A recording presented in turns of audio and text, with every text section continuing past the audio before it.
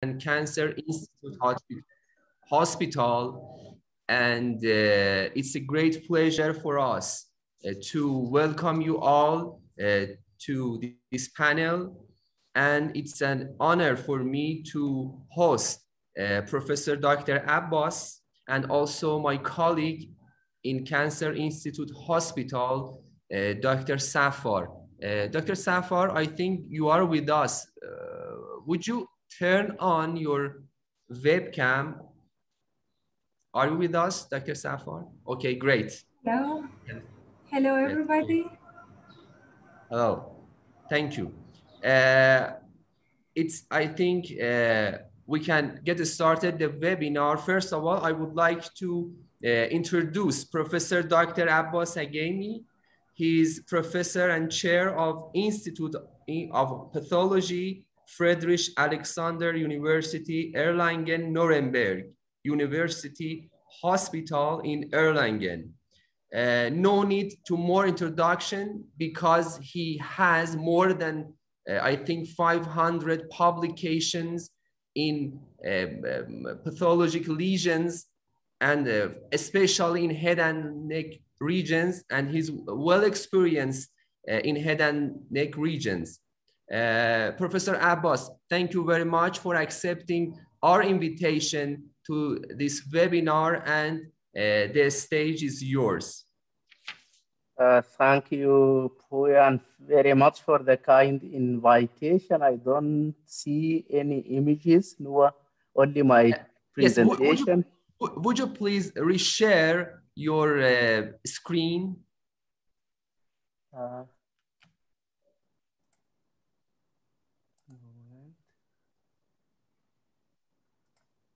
Yes, now I see. Okay, I will then go back from the beginning.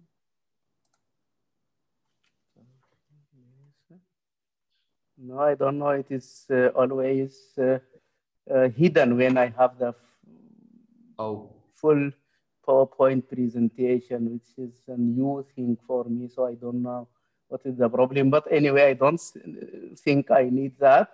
I just will start just in the sake of time. Sorry, I'm interrupting.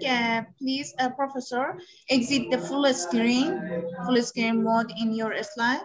Yes, and when I have the full screen, I cannot see the videos. No, exit from the full screen mode.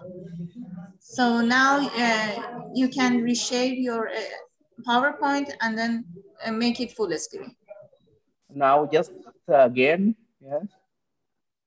Okay, then I have to. No, exactly the same thing. But I think it's no problem. I don't know what something is just masking the other, but it is not really a problem because what I need now to see is just my presentation. Okay, so thank you very much for the kind and honorable invitation to contribute to this series of webinars on head and neck pathology, and hoping that the next time it will be a present seminar in your beautiful country. I was asked to tell something about spindle cell lesions of the head and neck, and as we know that, and I discussed also with you, Prof, this is very complicated and heterogeneous topic, and with a lot of subtopics, and it is very difficult to cover all these entities in one talk or one session. So I just will try to put them into different subgroups, and now I'm going to just address one group, mainly the mucosal origin lesions and their differential diagnosis. I see that now. I see the videos. Yeah, it appeared very well. Thank you. And so spindle cell lesions in the head and neck can be of mucosal origin, and those mucosal lesions may be either in the oral cavity or other intraoral or pharyngeal and laryngeal sites, as well as in the sinonasal tract. And I omitted the sinonasal lesions because there we have a specific set of entities that are almost limited to this area of the head and neck. Sorry, Professor. Sorry for interruption. Would you please retry to share your screen because we cannot don't see it? No, we cannot see that. Sorry. I think there is some moment. Oh, yeah. Now you see the full screen? Yes, it's great. Yeah, okay, sorry, there is something wrong. Okay, so as I said, just anatomic-wise, I classify or I subcategorize these lesions into those of mucosal origin, including sinonasal and other or non-sinonasal sites. We have, of course, the odontogenic lesions, benign, malignant, and reactive. This is also very heterogeneous category of lesions. I will not try to touch it now because of time. Skin-based and subcutaneous lesions will be, as we discussed, covered in another talk. So now I am going just to focus on those intraoral lesions, soft tissue and bone lesions, just to highlight the most important messages that we have to take with us from this discussion. So if we think about benign spindle cell lesions in the head and neck, we know that they are uncommon individually, but as a group or as a heterogeneous category, they are not really that rare. So we every day maybe see one lesion. The problem is that similar to soft tissue pathology, every one lesion is different from the next one. So this is always the problem why it is difficult to build up a good experience with them, because they are very heterogeneous and the individual entities are relatively uncommon or even rare. We know that they range from reactive tumor-like or tumefactive lesions to benign neoplasm with defined genetic basis frequently. Some have predilection even for the head and neck, and this is always important. Sometimes we ignore these demographic features, and indeed these are very important because in specific demographic context, sometimes we do not need to consider some entities at all. And on the other hand, we have to think very importantly of some lesions when we know the age and the site of the lesion, etc. Diagnosis essentially is similar to other sites if these are lesions that are ubiquitous. However, there are sometimes some morphological peculiarities that we encounter in the head and neck compared to other sites, and these might represent the source of a diagnostic error. Essentially, we use the same pattern of analysis as in soft tissue pathology. When we are dealing with any mesenchymal or possible mesenchymal lesion, we have to use the same criteria. Essentially, however, as I said, the peculiarity is that in the head and neck, we frequently are dealing with mucosal-lined organs or cavities. So the epithelial nature is very likely in many of the lesions we are going to encounter. Before making any diagnosis of a sarcoma, we have to be very careful. We have to be sure that we are not dealing with a sarcomatoid or spindle cell carcinoma, spindle cell sarcomatoid melanoma, or even most important, pseudosarcomatous fibro and myofibroblastic proliferations.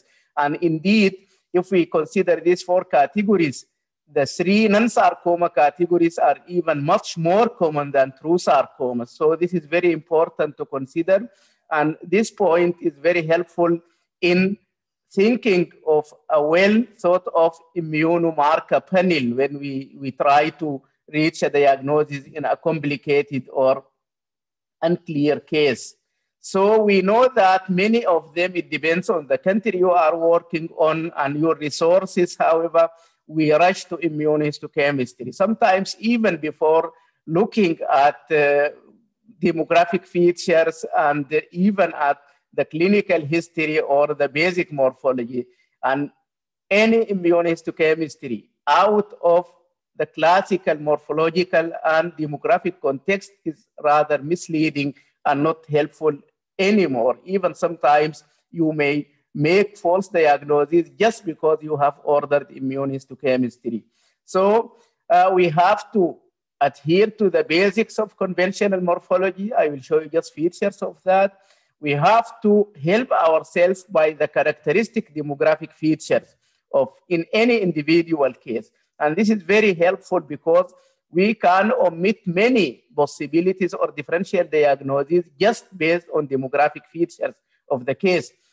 We have also to help ourselves frequently, sometimes very frequently, by using well-selected ancillary tools like histochemistry, immunohistochemistry, and sometimes even molecular genetics.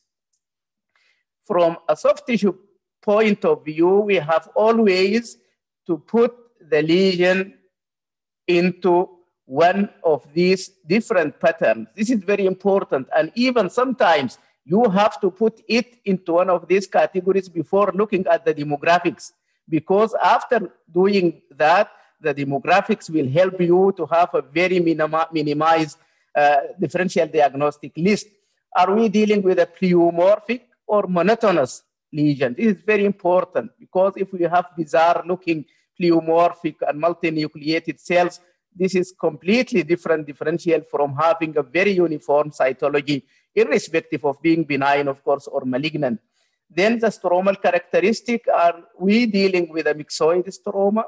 And if yes, is it hypervascularized or posivascular? This is very important. If we are thinking of something like extraskeletal myxoid chondrosarcoma, then presence of prominent vessels exclude usually that diagnosis. If we are dealing with myxoid liposarcoma metastasis, which is not very rare, then we have to think of the exact vascular pattern. Sclerosis is sometimes helpful as well. And especially in the head and neck, we have many entities that are very frequently sclerosing, including sarcomatoid carcinoma or spindle cell carcinoma, desmoid fibromatosis, sometimes even keloid and different types of scarring, as well as some benign mesenchymal neoplasm. Fat-containing lesions are another category that is sometimes very complicated, because frequently we have something that looks well circumscribed with scattered single fat cells. However, these are native adipocytes, and this lesion was essentially from the beginning infiltrating and became later on at the periphery well circumscribed. So it is very important when seeing any fat component to exactly look at it if it is convincingly neoplastic or just entrapment of normal fat.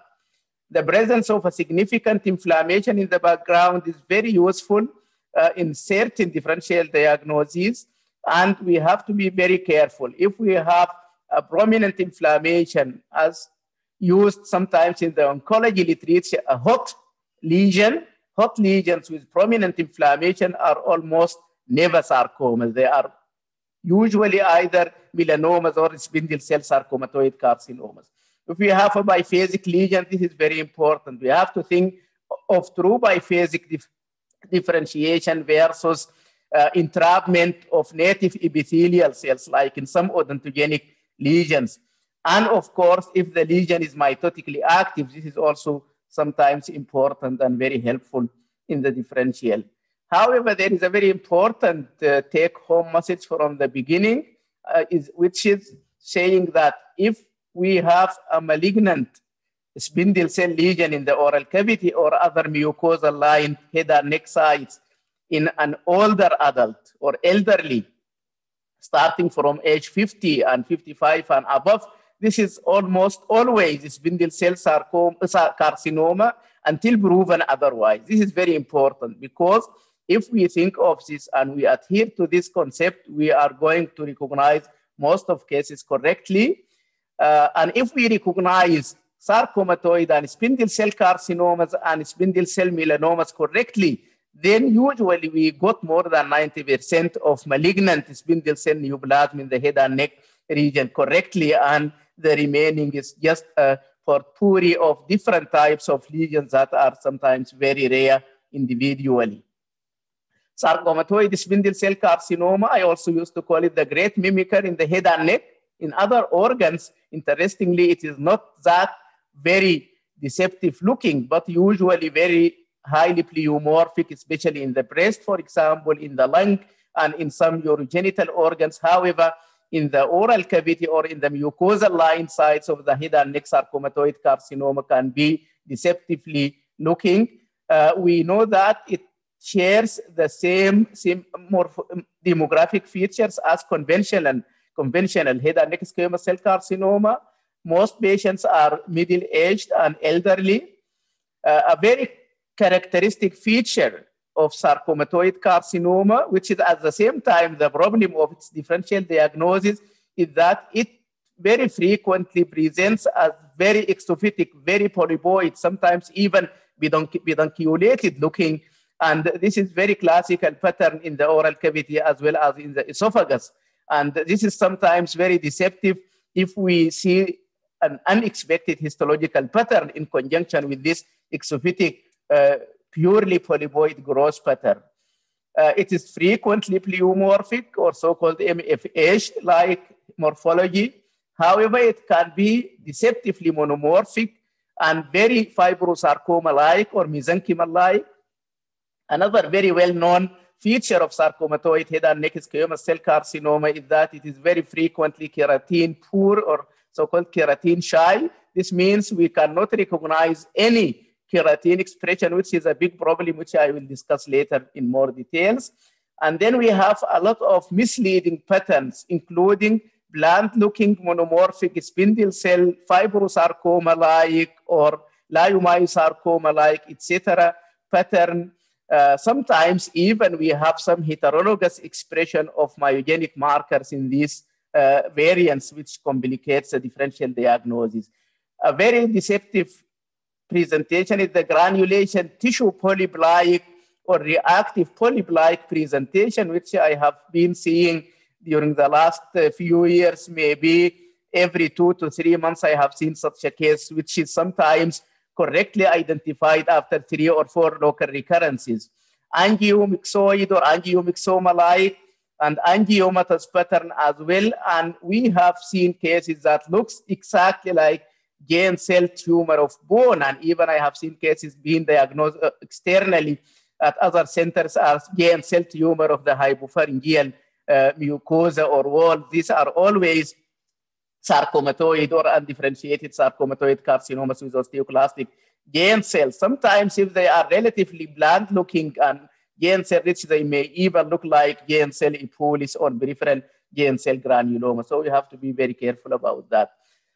The problem with sarcomatoid spindle cell carcinoma is that it is not always easy to prove their epithelial origin, except that they are mucosa associated. And if we look exactly, we see that the phenotype is very frequently disappointing because we cannot recognize any morphological or immunophenotypic features of differentiation.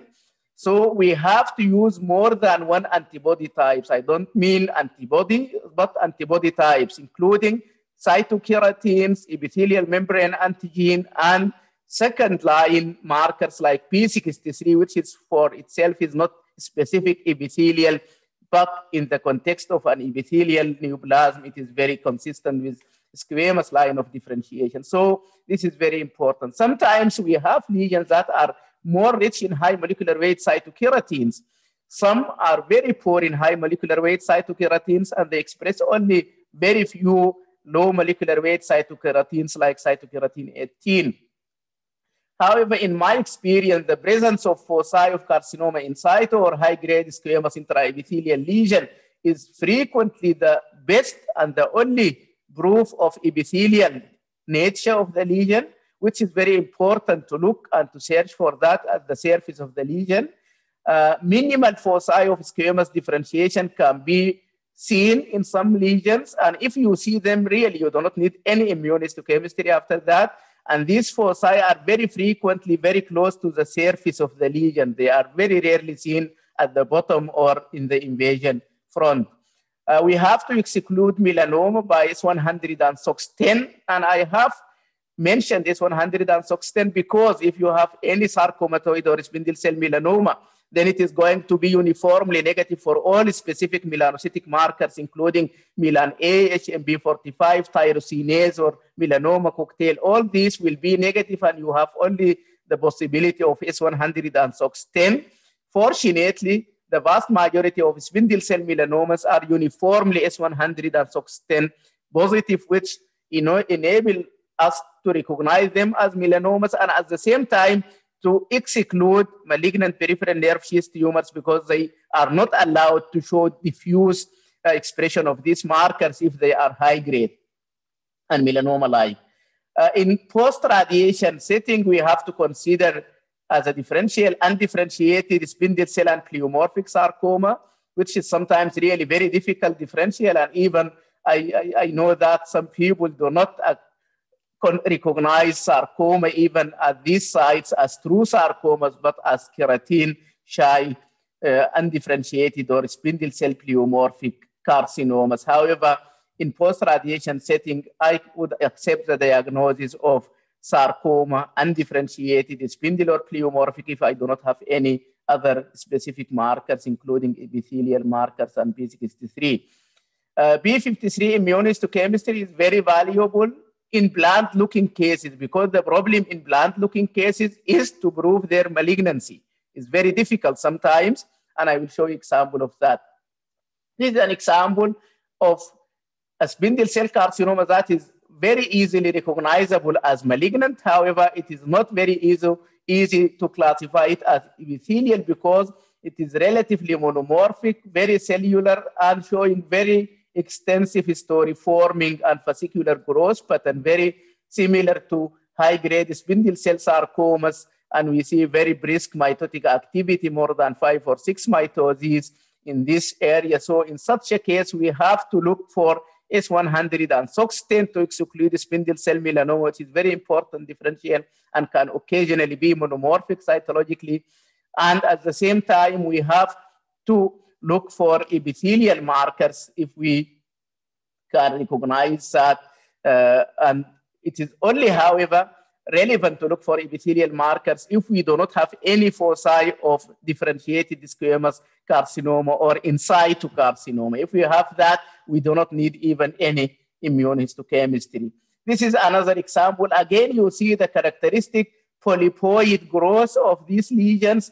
And unfortunately, very frequently, because of their very rapid and extensive polypoid growth, we have almost complete erosion of the surface epithelium. So it is sometimes important to make more step sections or deeper sections, the multiple levels to look for remnants of the epithelium to check for dysplasia or carcinoma in situ.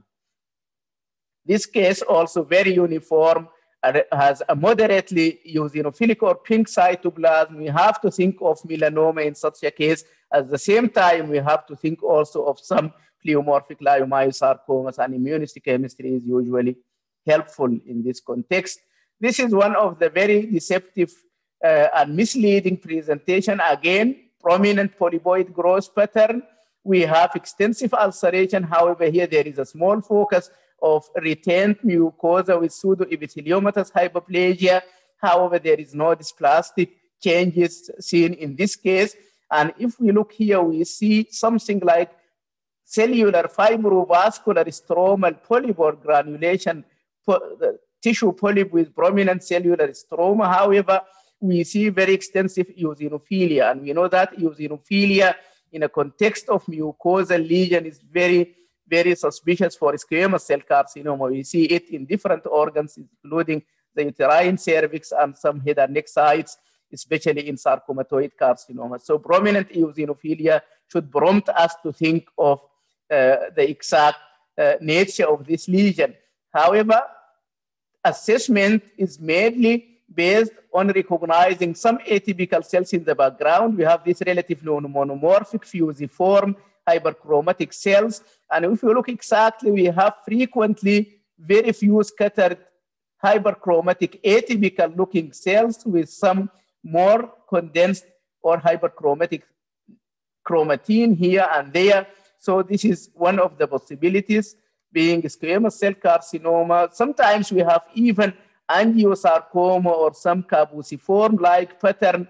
However, still we have more pleomorphic atypical looking spindle cells, and we have these gabbing or capillary-sized vessels, sometimes lined with atypical looking cells. Most of these are pseudovascular and not true vascular spaces. However, if we look exactly, we see very frequently very prominent, sometimes atypical mitotic activity here. Again, a mitotic figure here maybe as well. And we see that there is great variation in size and shape of the nuclei as well as in the chromatin density. This is another example showing again the extensively polypoid exophytic growth and extensive surface ulceration. Here we see still there is some leukoplakic mucosa with prominent hyperkeratosis, however, no really dysplasia seen. Then we have this fibrinous exudative cap at the top of the lesion, and then starting from here, we have this granulation tissue-like proliferation, very interestingly, which is very frequent feature seen both in contact granulomas, for example, in the larynx and vocal cords, however, also in many sarcomatoid carcinomas, this vertical orientation of the vessels to the surface of the lesion. However, still there are some irregularities and transverse ordering or even irregular placed vascular spaces. However, this is very characteristic feature of these lesions. It looks here really like exuberant granulation tissue with prominent edematous and myxoid stroma. We have very prominent eosinophilic and neutrophilic inflammation and these communicating vessels. However, if we see the cells in between, they really look hyperchromatic, atypical with very prominent mitotic activity in many areas. This is another example showing even tissue culture-like pattern, no real stroma except for mucoid and myxoid, matrix-like accumulation of this material, and then we have the vessels. We see very prominent atypical-looking mitotic activity here and there. Sometimes we have even much more cellular areas. This is an example from the larynx, and this lesion really very deceptive looking. It looks like fibromyxoid or fibromyofibroblastic, covered in this area by very normal looking squamous mucosa, very uniform cytology indeed, and no pleomorphic nuclei. However, it has very prominent mitotic activity and was even positive with smooth muscle actin, but also has more additional epithelial markers as well. However, the next point after thinking of sarcomatoid spindle cell carcinoma, we have some cases that are from the outset malignant histologically. Some look very blunt. They are still similarly aggressive at their pleomorphic variants. The first question would be how to prove the epithelial origin. Many of these lesions are keratin poor or shy. You see here cytokeratin is staining the surface epithelium. However, the lesion is completely negative. So we have to think of different types of features that can help us to confirm their epithelial origin. And we start, as always, by conventional histology, which is very quick and very cheap, of course. So if we have any foci, no matter how minimal, of squamous differentiation, we have to be sure it is malignant cytologically, as we see here in this area. This is the best proof of a carcinoma. We see here even the spindle cell sarcomatoid. We have some abortive epithelial islands, and here it is very clearly squamous. So this is sarcomatoid or spindle cell squamous cell carcinoma. No need for any ancillary tools. This is the example I have shown you from the larynx, and this was very interestingly associated with a focus of carcinoma in situ with features of HBV infection showing these coilocytic epithelial changes and very prominent block type P16 expression in the carcinoma in situ-like component, sparing the normal mucosa or with the abrupt transition to the non-dysplastic mucosa. Unfortunately, I do not have information about the real presence of HBV in this case, but it looks very much like HBV-associated sarcomatoid spindle cell carcinoma. So in such a case, again, we do not really need any immunohistochemistry to verify this component. And interestingly, this spindle cell component showed exactly the same B16 pattern, which is very uniformly positive. However, sometimes we do not have any focus of intraepithelial neoplasia. We do not have squamous foci, and then we have to look for immunomarkers to prove the epithelial line of differentiation. As I said, there is no really a well-established rule which types of cytokeratins are helpful. We have a subset of cases very positive with high molecular weight cytokeratins, negative with the low molecular weight cytokeratins, and the reverse is true for other type of lesions. However, it has been well appreciated that if we do not have any keratin reactivity, we have always to include cytokeratin 18, which is usually not included in most of the low molecular weight cytokeratin panels we use, like E13 and KL1. These do not include cytokeratin 18, so we have to include it if we don't have that. And we see here cytoplasmic expression in most of the neoplastic cells. And this is very helpful because we see that the cells that are cytokeratin positive, most of them are atypical looking, in contrast to these possibly reactive myofibroblastic stromal cells in the background. So it is under inflammatory cells, of course, as well. P63 is also helpful. However, it is context specific and can be expressed in something in other different entities as well. So we see in this case exactly similar to cytokeratin 18, the same atypical looking cells with the larger nuclei are positive with P63. In my opinion, it is an experience, it is more sensitive, although less specific than P40. P40 is frequently negative in many of these cases. This is another example showing a hypercellular spindle cell area and showing some degree of epitheliotropism in approaching the surface mucosa, which is also P63 positive as internal control. This is very important. The next question, after being sure this is epithelial, we are not always sure that these are carcinomas. So we have to be sure about their being malignant in nature. Sometimes this is very difficult. And one of the markers really that proves in my and the experience of many other people valuable in proving malignancy in these lesions is P53. P53 is a tumor suppressor, and usually based on the type of mutation, there may be overexpression of the protein, as we see here, or completely absent expression. Both cases are P53 mutated. However, it is very important to recognize these two patterns because this is the most easiest pattern to interpret, because we need this very strong and homogeneous reactivity in practically almost all of the neoplastic cells. If you look at the vascular endothelial cells, you see the classical regular or wild type pattern. Some nuclei are negative, others are weakly positive, others are moderate positive. So this admixture of different degrees of expression, this is a physiological normal wild type expression. This is very easy to recognize. However, we have frequently problems with interpreting the nil phenotype P53 pattern. And sometimes this is complicated because we have very prominent fibroblastic cells and inflammatory cells in the background of many of the sarcomatoid spindle cell carcinomas. And we have to be very careful about that. We have to look at areas with better recognizable neoplastic cells. And if we look here in these microtrabecular aggregates, or here in the spindle cells, the nuclei are completely negative, even scattered cells completely negative. However, the fibroblastic stromal cells show different degree of expression, the inflammatory cells as well.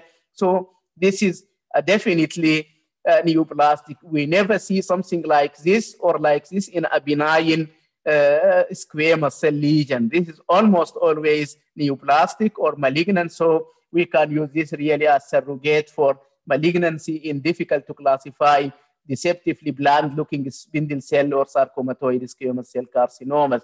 I just like to share with you this example, which I have seen a few weeks ago.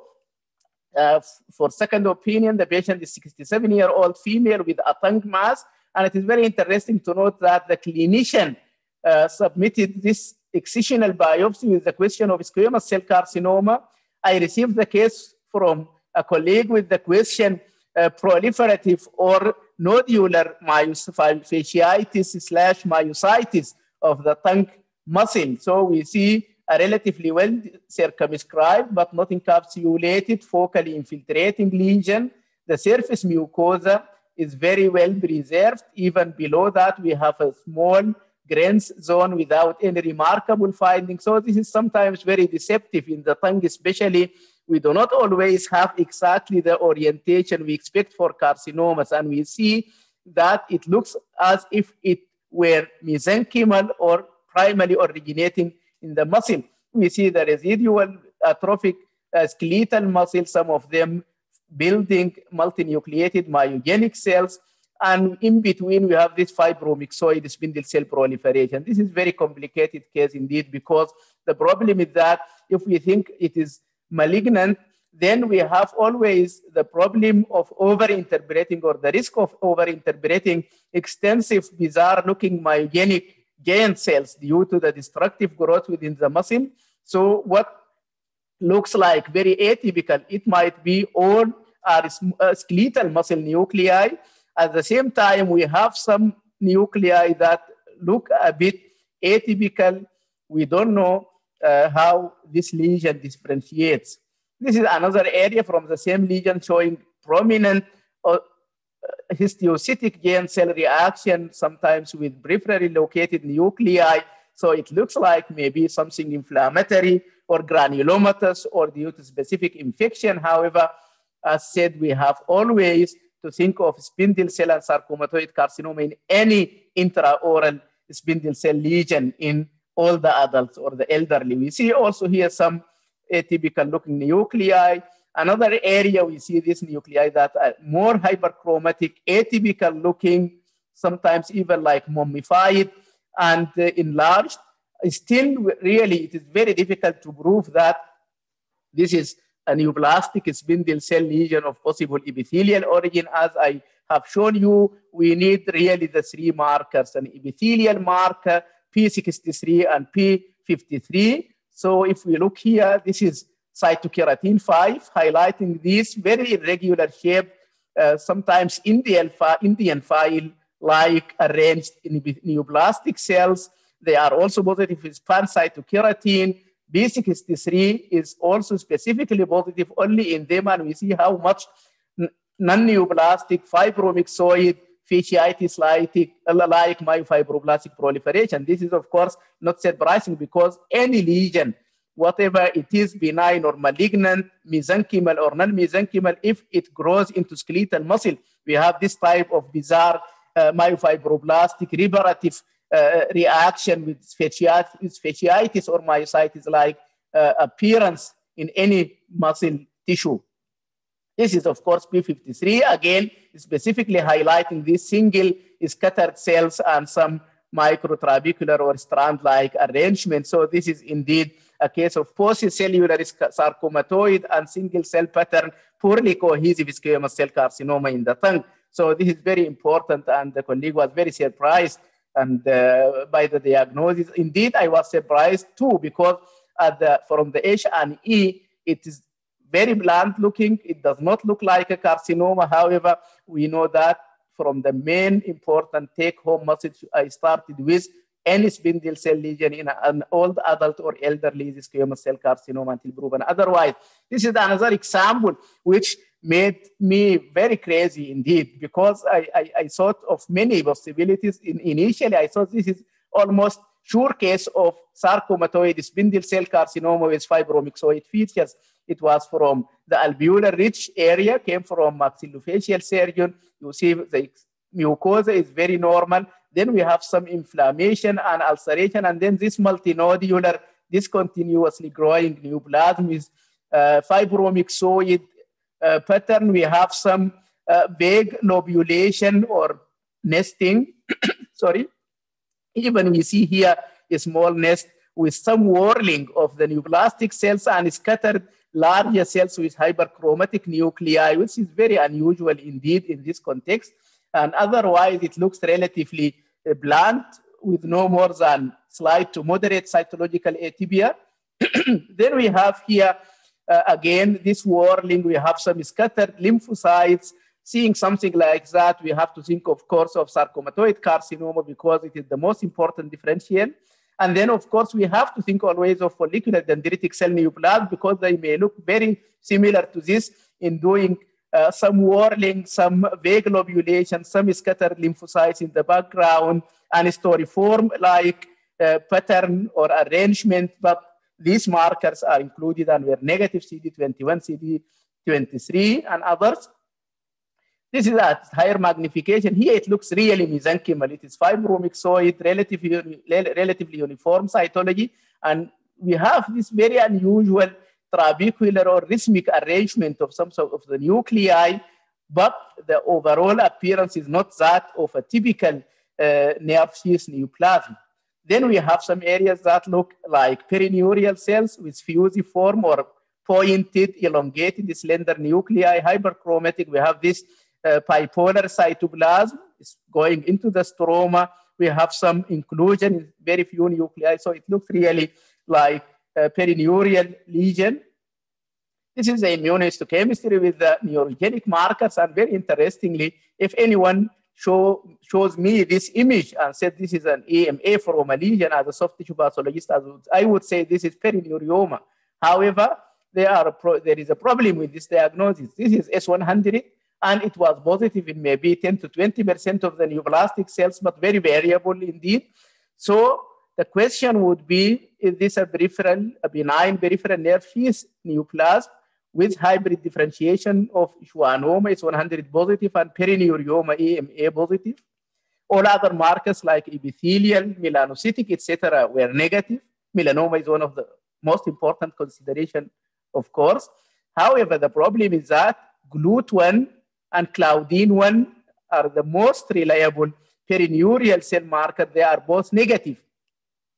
And we know that GLUT1 compared to EMA and Claudin-1 is very strong, usually almost 100% sensitive, but less specific because it is associated with metabolic activity. And if the neoplastic cells are metabolically active, then they may express GLUT1. So it is not specific, but it is very useful to highlight perineurial differentiation in probable or in confirmed perineuriomas. However, EMA is more reliable, and it can be, of course, positive in many other entities. So this was one of the possibilities. However, if we look exactly, the neoplastic cells are very variable in shape and size. They are at least moderately atypical looking, and we have atypical looking mitotic activity. So indeed, you almost never see any prominent mitotic activity, as in this case in a perineurioma. So my diagnosis indeed was low-grade fibromyxoid neoplasm with perineurial-like features, unclassified. We have to be very restrictive in naming entities if we don't know exactly what they are. Very recently, there was a nice article by Jason Hornick from Boston about perineurioma with hybrid Schwannian differentiation. Most of cases showed surprisingly exactly the same translocation VGLL3. This is very interesting to know and to see that we have in some lesions that are not thought to be associated with any translocation. We recognize surprisingly many translocations. But the problem is that we have here the perineurioma or the hybrid schwannoma perineurioma-like morphology. However, it looks atypical. Nevertheless, if we have any unusual looking phenotype, we have to go for translocation testing. And I sent this case to our molecular lab for RNA sequencing by our NGS panel. And surprisingly, an EWSR-ATF1 fusion was detected. And then I said, this is very surprising. It fits well the S100 expression, at least in part, but not a specific entity. And then I looked for FISH, and it was indeed confirmed that the EWSR gene locus is rearranged. So this is the family of EWSR-ATF1 fusion neoplasm. We know that it is classically seen in clear cell sarcoma of tendons and aponeurosis, as described by Ensinger as soft tissue melanoma earlier. And these cases are uniformly positive with all melanoma markers, including HMB45, Milan A, etc. So our case does not really fit that. Malignant gastrointestinal neuroectodermal tumor is strictly GI neoplasm. but very recently, one or few cases have been described, even single case in the head and neck, but they are usually, and most importantly, SOX10 positive, which is not the case in this case, and they are usually uniformly S100 positive. So this is usually excluded. Angiomatoid fibrous histiocytoma, EMA positive, but there's mean CD99 positive. EMA in this case is very perineurioma-like, and the overall histology, of course, is not compatible with angiomatoid fibrous histiocytoma, as well as the location. Clear cell carcinoma of salivary and odontogenic origin is usually uniformly cytokeratin and P63 positive, and this is definitely not a clear cell carcinoma. Other rare continuously identified entities and lesions are associated with this translocation. So the case I have presented is not a sarcomatoid spindle cell carcinoma, is not a sarcomatoid melanoma, but fit this rare category of NOS or nosomas. And at the end, just I made a descriptive diagnosis of EWS-RATF, where they are arranged low-grade fibromyxoid spindle cell neoplasm unclassified. This is very unusual case, but it is very important to show you that even at the consultation level, sometimes we have unusual looking lesions that can be missed as sarcomatoid carcinomas or similar lesions. This is another example showing lesions with prominent inflammation and sclerosis. This is a young male with vocal cord polyp, and this lesion was polypoid, covered by normal-looking mucosa.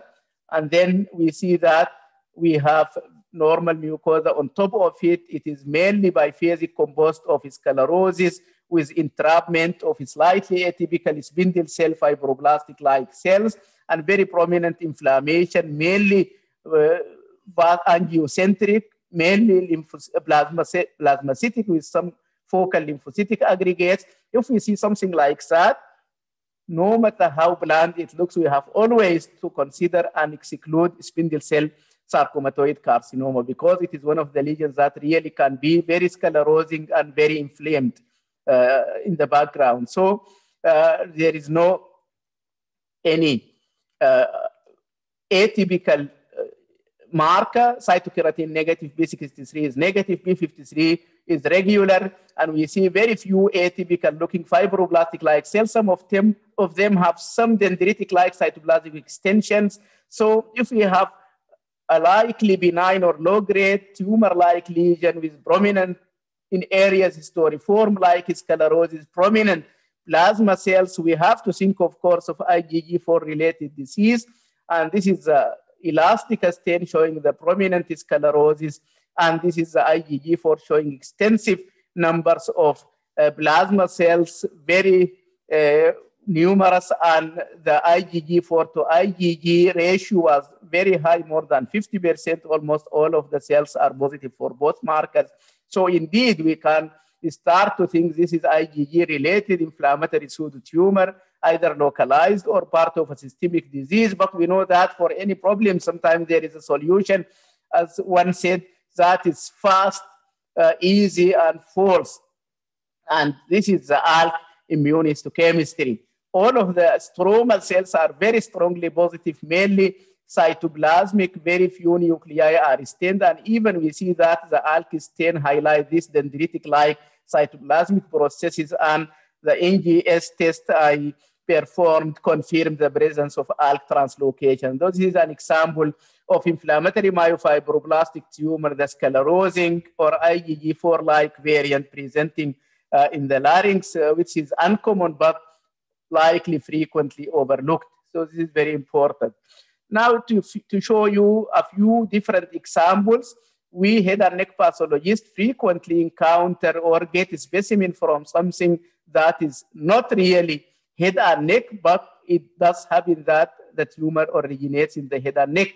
And especially the floor of the mouth or submandibular location and the soft tissue of the neck are one of the main sites of such lesions. So this is an example of very blunt looking spindle cell lesion with slender nuclei, hyperchromatic, tapered or pointed, very prominent wavy collagen fibers in the background, almost no vascular channels at all.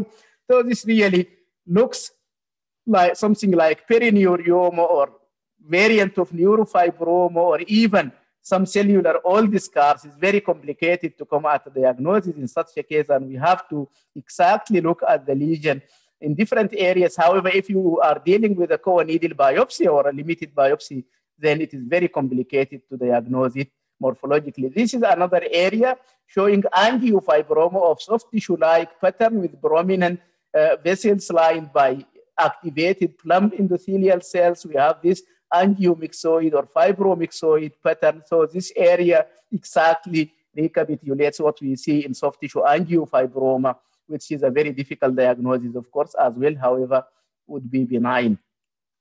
Another example here from the same lesion showing at the periphery, this desmoid-like areas with elongated fascicles of slender spindle cells in a desmoplastic dense stroma.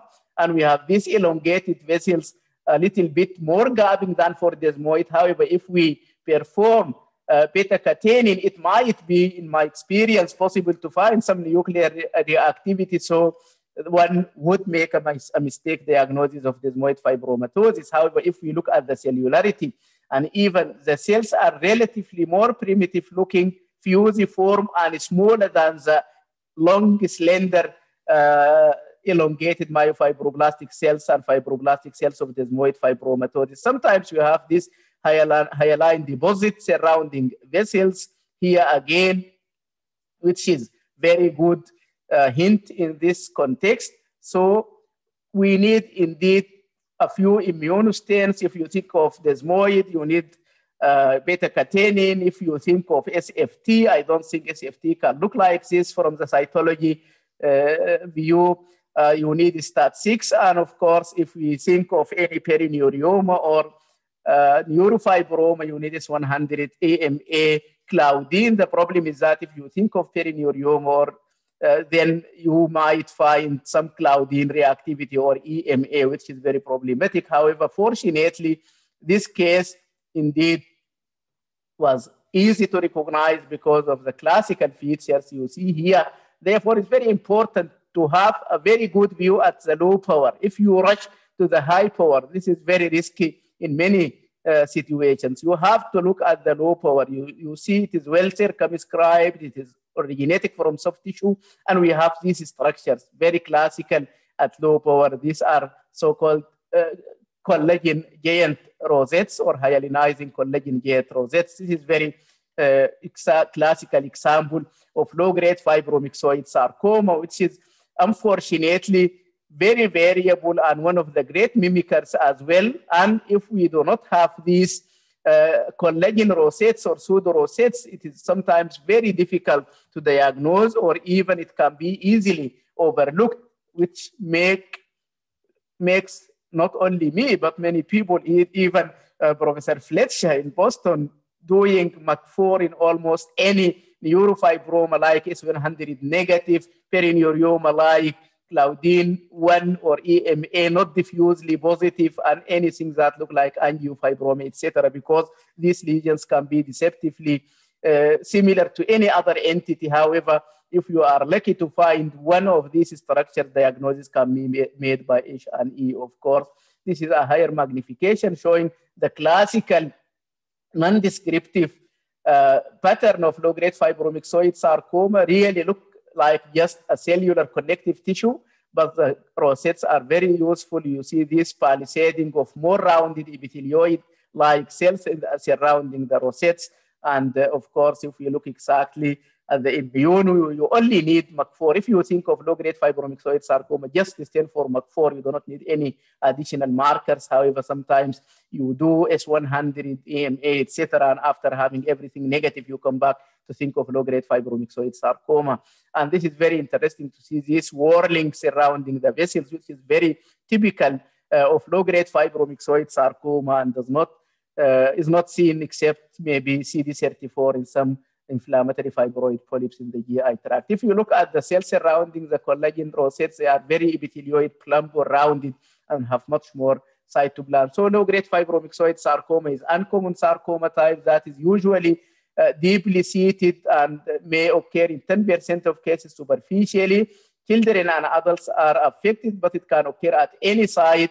The extremities and the shoulder area are the most common site. However, this neoplasm can occur in the head and neck, including very unusual mucosa associated or soft tissue sites.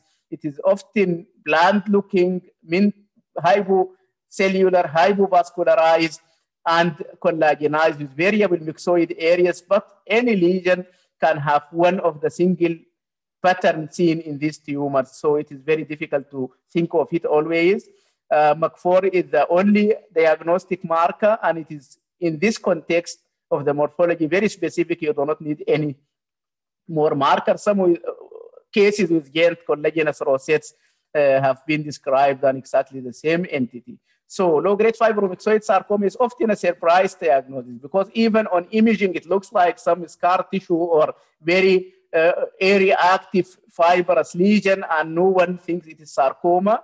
However, despite this bland morphology or histology, it is aggressive neoplasm with frequent local recurrences and even death of the patient in almost half of the cases long-term.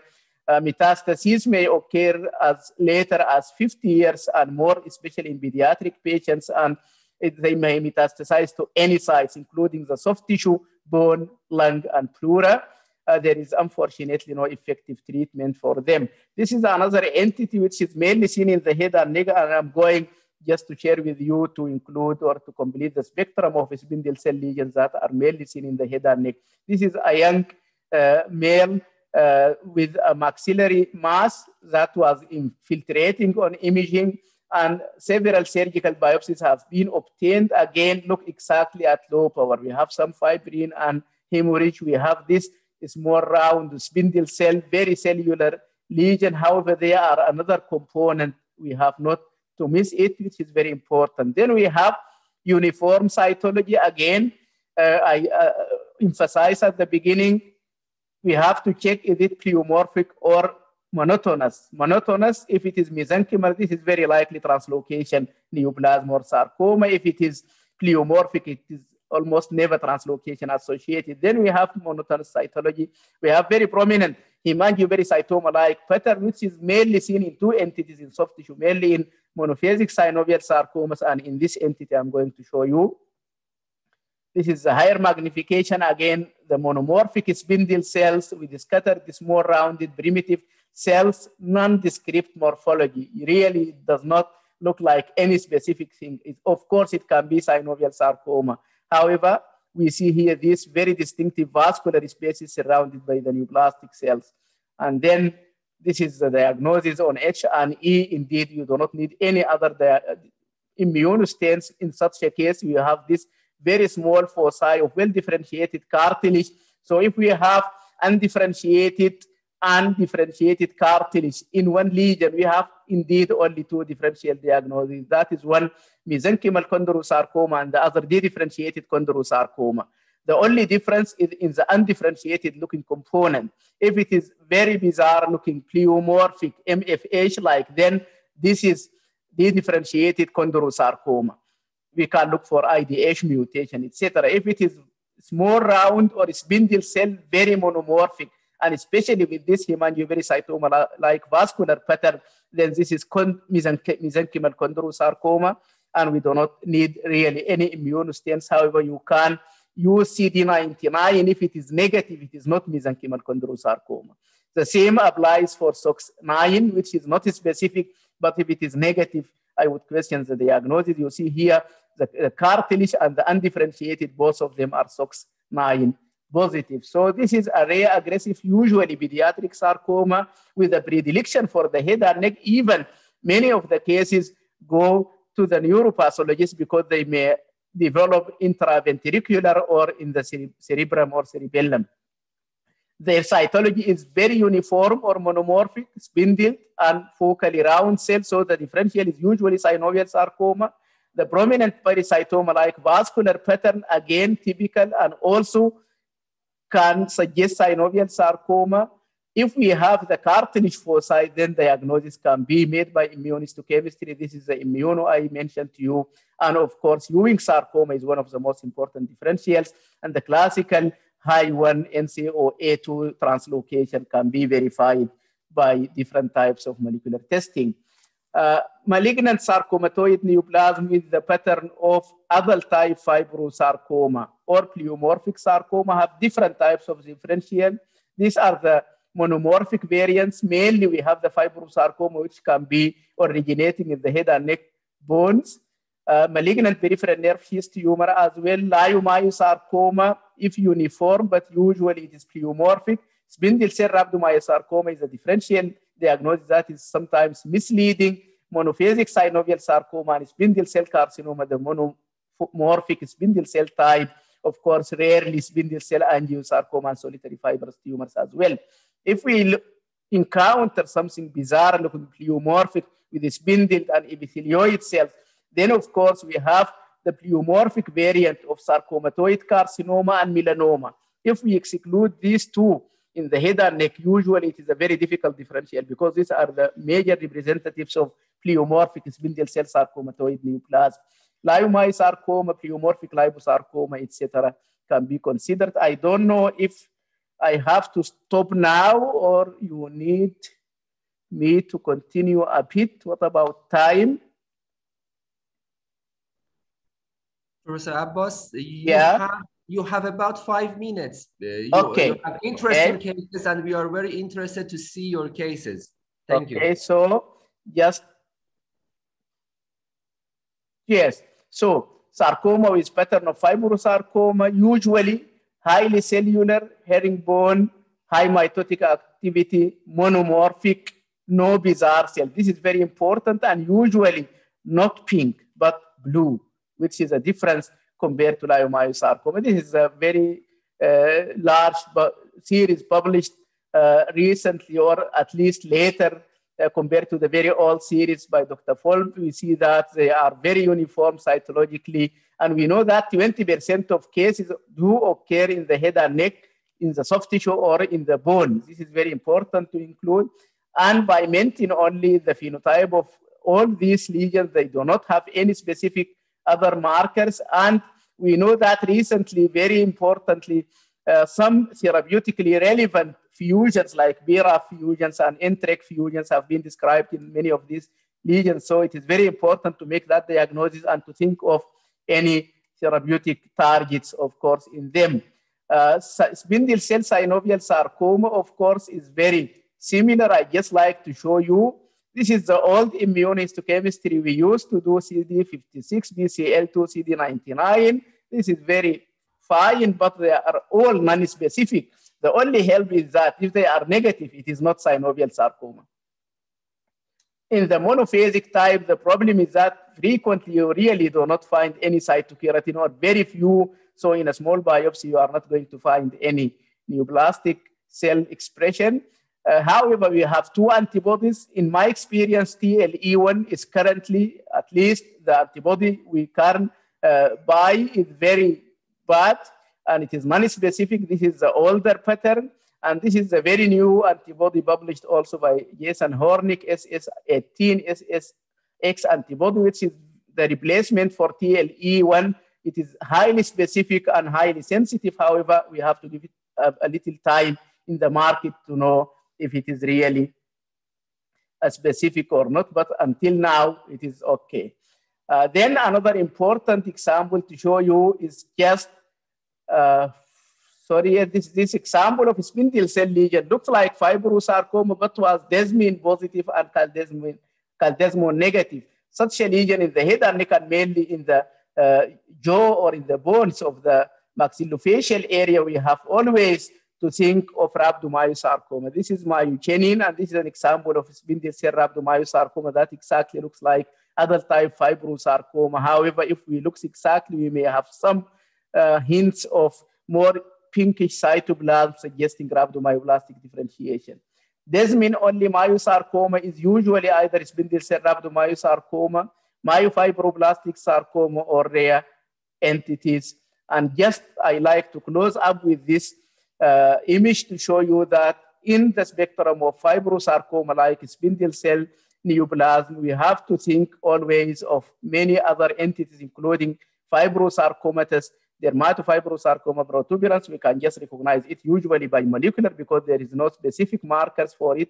Even CD34 is usually negative, and even if CD34 is negative, we have to think always of solitary fibrous tumor with high cellularity, and STAT6 is indeed very positive in these tumors, and we can recognize this entity without any problem. I will just like to stop here because I have just a few cases of myofibroblastic lesion, but I think most of them might be even covered by the presentation of Dr. Hannah. Thank you for your attention.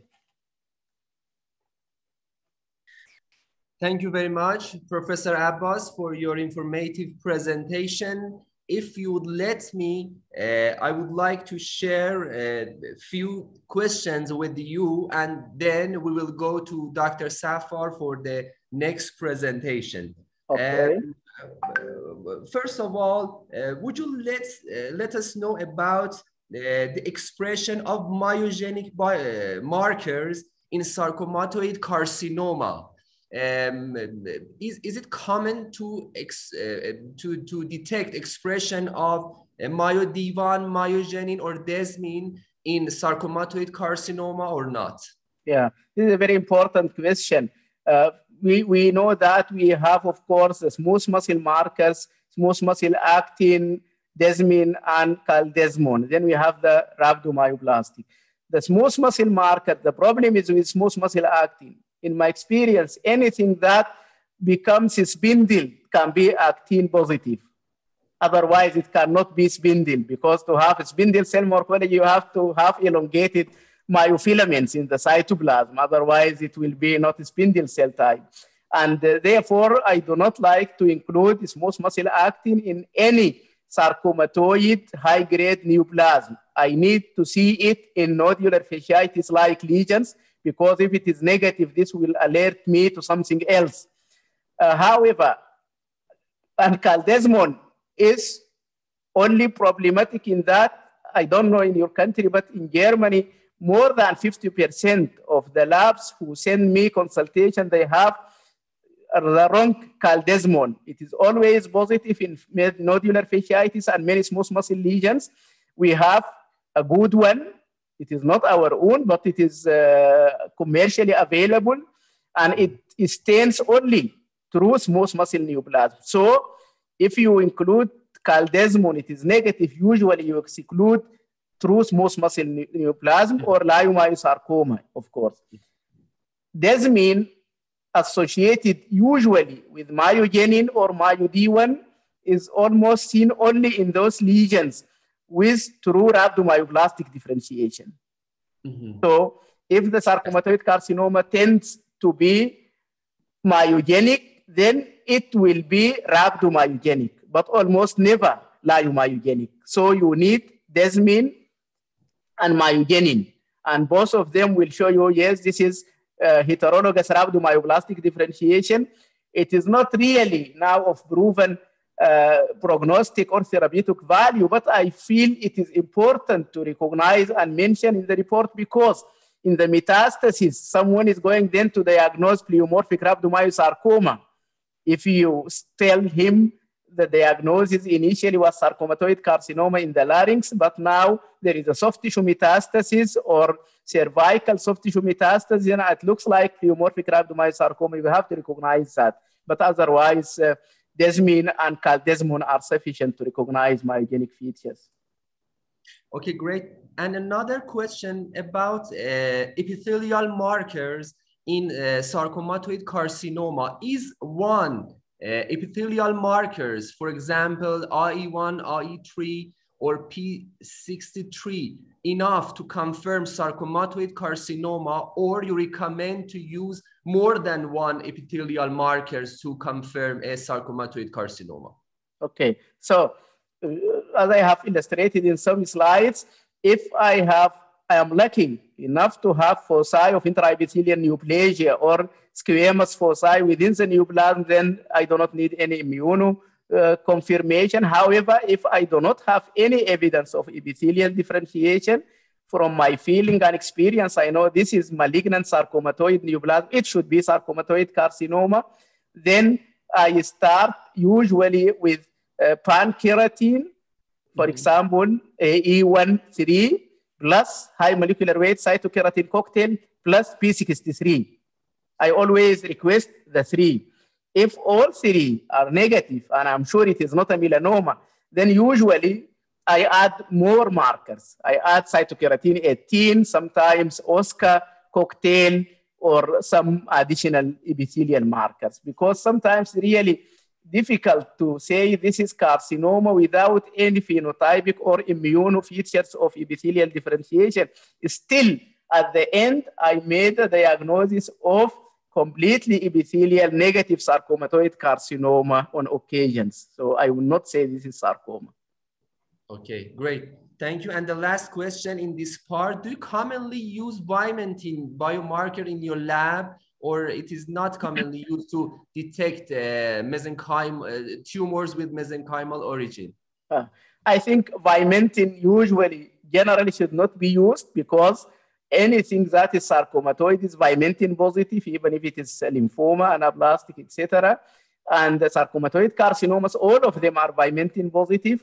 I use vimentin in very few occasions. One of them, if the immuno is non-reacting and I like to be sure this tissue is still immunogenic, then I can use vimentin to see it is very nicely positive in every cell in the background and in the spindle neoplastic cell. Then I am sure, okay, with this vimentin, with my own slide controls, this is really negative and not false negative, because sometimes we have some odd fixation or temperature effect, etc., that everything is negative, even you have the internal control, but it does not mean that the tissue has functioned. Then I use vimentin really only in cases like if I am thinking in some monomorphic spindle cell lesions, if it is myoepithelial or not, then vimentin is typically expressed in most of myoepithelial lesions, and of course in carcinomas, in like secretory and intercalated duct type and so on. Okay, thank you very much. I do appreciate your great presentation, and please stay with us. Let's go to the next speaker, Dr. Safar. Thank you very much, Dr. Hana Safar, for accepting our invitation.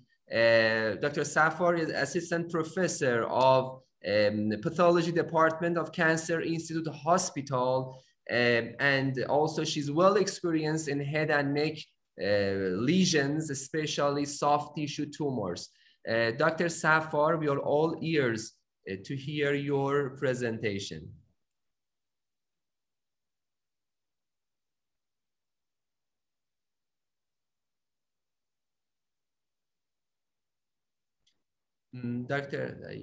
Yes, great. Hello, everybody. Thank you for your invitation. And I also want to thank Professor Agaimy for his great presentation. It was very informative and very detailed. Actually, we have these problems in our routine sign-outs in our institute, and lots of the time we have problem to call a lesion, spindle cell lesion, sarcomatoid carcinoma, or sarcoma, or like rhabdomyosarcoma, because we see expression of desmin, myogenin, and myodivan, and the patient is sometimes, in my cases, usually, for example, last week I had a case. She was a 24-year-old pregnant woman with alveolar ridge mass. We had expression of cytokeratin A1, A3, but at the same time, we had a strong expression of desmin, myogenin, and myodivan. So it's really difficult for me to call it either sarcomatoid carcinoma or a spindle cell rhabdomyosarcoma. What should we do, dear professor, in these circumstances when the patient is during his third or fourth decade of life? How old is the patient? 24, a pregnant woman. She was a 24 pregnant woman. And how big is the lesion? The lesion is big. The lesion is located in alveolar ridge, and the destruction of the surrounding bone. And our radiologist said that it seems that the location of the lesion is somehow through the mandible. And he said that in radiologic findings, we are more suggestive of sarcoma rather than carcinoma. But cytokeratin A1A3 was strongly positive, and at the same time, desmin, myogenin, and myod1 were all strongly positive. I think it's very difficult. Myod1 and desmin were strongly positive. Of course, usually it is very difficult to give any statement from a single image. But when I look just at the histology without any other considerations, this is a fibromyxoid spindle cell lesion that primarily is not the classical spindle cell carcinoma and even not rhabdomyosarcoma. Not rhabdomyocyte. So you do agree? Does not fit any of both. It is very fibromyxoid. We have this vascular pattern, and we need to see other areas, of course, and the immune stains as well to assess them. Thank you very much. Thank you very much. Very informative. So, dear Dr. Shakib, this is not my first slide. Please go back to the, I think you can you, okay, let me join you. Maybe press the mouse and then try to click on.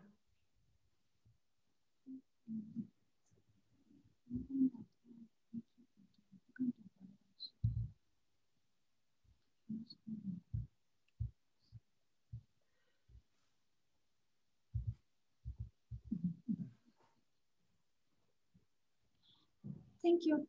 So I think it's better to start. I'm going to talk about a group of spindle cell lesions of the head and neck, particularly after permission from dear Professor Agaimy. Dr. Shakib and I decided to present a few cases and more focus on differential diagnosis. We selected fibroblastic, myofibroblastic group because usually these lesions don't have specific IC markers, and sometimes even we have difficulty in differentiating between benign, borderline, and malignant lesions in this category. So I'm going to start. As Professor Agaimy mentioned, we should consider some aspects in evaluation of every spindle cell lesion. We should take a precise clinical history. Patient age is very important. Growth rate of the lesion is very important. Exact anatomical location is again very helpful issue. For example, some lesions are located in deep parts, and some lesions are located superficially. So this is very informative. Gross findings is again very helpful. For example, is the lesion completely or frankly infiltrative, or the lesion has limited borders, or is encapsulated or well demarcated. After that, we go to microscopic examination. We should evaluate cell morphology, arrangement of cells, the quality of background. Is it fibrotic, myxoid, fibromyxoid, sclerotic, or chondromyxoid, for example? And we should also evaluate vascular meshwork. Is this, for example, archiform vascular channels, or hemangioperitocytoma-like vascular channels, or the encounter rising type vascular channels? So it's very important to consider some key points to approach to a spindle cell lesion. Our first case is a 27-year-old man with subcutaneous soft tissue mass on cheek. Okay, as you can see here in this picture, Here is the skeletal, here we have skeletal muscles, and here is the lesion. And the lesion is rather well circumscribed. It's not frankly invasive into the adjacent skeletal muscles. And the lesion is composed of spindle cells. They are arranged in fascicles in rather a myxoid background here. And when we go to the next image, we see that spindle cells are arranged somehow irregularly. It's not rather regular arrangement of spindle cells, and sometimes we can find some structures. They are like C shapes, or even here we can see S shapes structures here. Arrangement of spindle cells has created some features. And in the center of the lesion, we have bit myxoid changes. In this picture, which is obtained from the center of the lesion, we see some fibrohyalinous material in the background. Again, spindle cell lesions are present everywhere. Here in this picture, we see more myxoid changes, and then again, arrangement of spindle cells, somehow creating C-shaped features. And this picture from high power, we can appreciate infiltration of few inflammatory cells as well as RBC extravasation. We have all RBC extravasation between spindle cells. And in this picture, we can see that the spindle cells have somehow tapering nuclei, small amount of acidophilic cytoplasm, and they are elongated spindle cells. Again, here foci of RBC extravasation are present. And on IHC study, the immunohistomarker smooth muscle actin was positive in infiltrating cells. So I think one of the best diagnoses that comes to the mind is nodular fasciitis. Actually, I selected this case because even though we know that this is a common soft tissue lesion, and we try to consider it in our differential diagnosis, still nodular fasciitis remains among the most misdiagnosed benign neoplastic lesion, which is among the benign spindle cell lesion, which is mostly diagnosed, actually misdiagnosed as malignancy. So I think it's always good to think about it and to consider it in your differential diagnosis. But when we want to diagnose nodular fasciitis, we should consider several points. For example, regarding clinical history, these patients are usually young patients, and they have a history of rapid growth of the lesion. This is very important. And the size of the lesion is again very, very helpful. For example, we know that most of the nodular fasciitis are about 2 centimeters in their greatest dimension, and they are almost always less than 5 centimeters in their greatest dimension. So for large lesions, it's very dangerous to make the diagnosis of nodular fasciitis, particularly in small biopsies. So we should be careful in this circumstance. And again, we should know that the duration between existence of the lesion and operation is very important. For example, for some lesions that we have short duration from existence of the lesion to the operation time, the lesions are more cellular. And when there is long, for example, time between existence of the lesion and operation time, the background may be more sclerotic. So the duration had some effect on the quality of the microscopic findings. So again, we should pay attention to this. But on microscopic examination, we usually have short irregular bundles and fascicles. And we may sometimes encounter infiltration of some inflammatory cells, particularly lymphocytes and sometimes macrophages. And extravasation of RBCs are usually present, a very useful characteristic finding for nodular fasciitis. We should know that these days, after we know that the exact nature of nodular fasciitis was a matter of debate for a long time.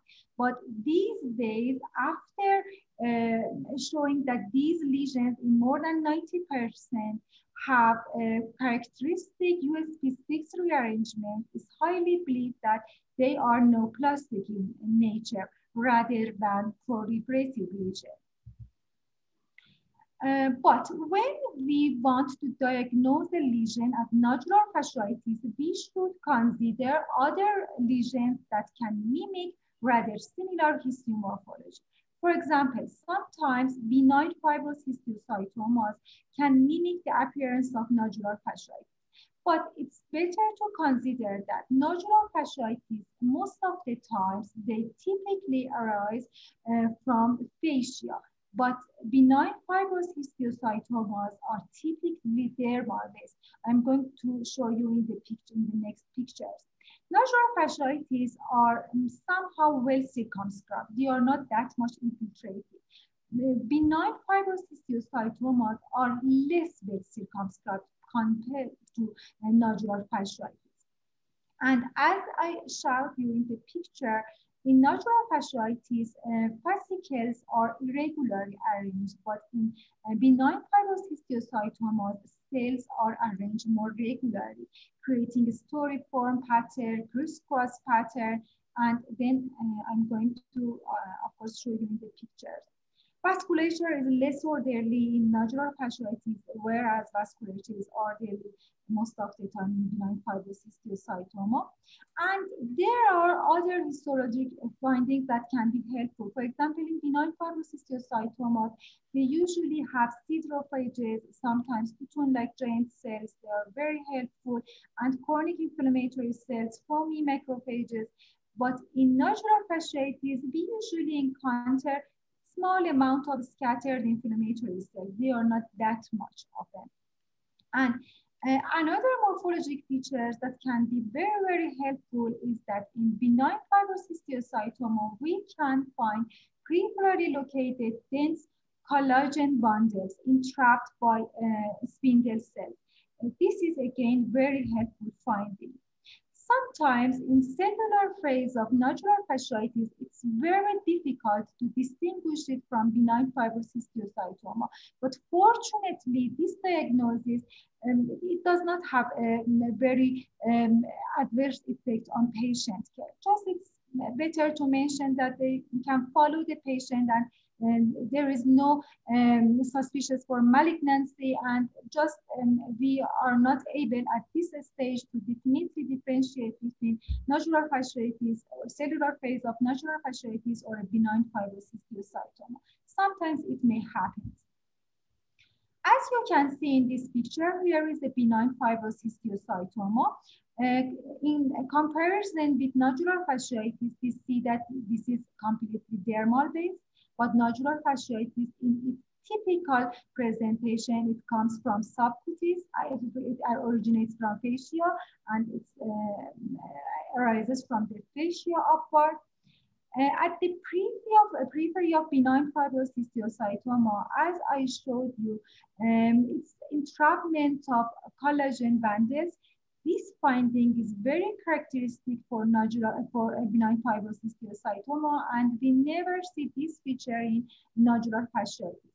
In contrast, in nodular fasciitis, when we have hyalinized collagenous, for example, bundles or material, they are more commonly seen in the center of the lesion, not in periphery and in interface borders. Another feature that can help us is in benign fibrous histiocytomas, we usually see hyperplasia of surface epithelium. This is again very helpful, but we don't see this finding in nodular fasciitis. Here we have infiltration of spindle cells. As you can see here, they are arranged more regularly compared to nodular fasciitis. And we have here multinucleated totem type giant cells. And these giant cells, if we are lucky and we find them, then we will be enough confident to call the lesion a benign fibrous histiocytoma.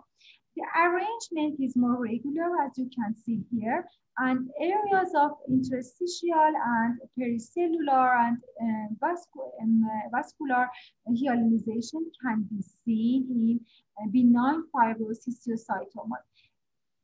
So with a combination of these features, we can differentiate nodular fasciitis from a benign fibrous histiocytoma.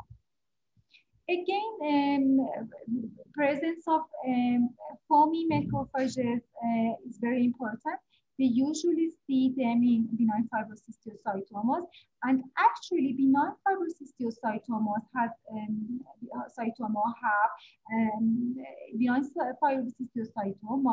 have a combination of spindle cells, even sometimes round cells with xanthomatous cells, siderophages, chronic inflammatory cells, maybe totem type giant cells. So they are more kind of cells we can encounter compared to nodular fasciitis. And another finding which is very, very helpful and important is that in benign fibrous histiocytomas, at the interface between subcutaneous fat, we usually have infiltration of small mature lymphocytes, aggregation of small mature lymphocytes in the interface between the lesion and the subcutaneous fat. And this is in contrast with typical honeycomb infiltration of subcutaneous fat, which we can see in DFSPs. So this finding again could be very helpful for diagnosis of benign fibrous histiocytoma. Another lesion that can lie in differential diagnosis with nodular fasciitis is myofibroma. Myofibroma again is a soft tissue lesion. In WHO classification, myofibroma is located beside myopericytoma in tumors of pericytic origin, but actually in some studies, particularly one famous study by Professor Agaimy, showed that sometimes molecular features is not similar in myofibromas and myopericytomas. I'm going to show you the prestigious article in the next slide. So we know that nodular fasciitis is extremely rare in newborns and infants, whereas one of the peak age of myofibromas is newborns and infants. So whenever we encounter a spindle cell lesion in newborns and infants, it's better to think of myofibroma. These lesions can be either solitary or multiple. When they are multiple, they are called myofibromatosis. They are nodular. They can be everywhere, anywhere. For example, they can be in oral mucosa, head and neck, scalp. So they can be superficially located. They can be sometimes deep located. So we just have to think about it and consider it in our differential diagnosis.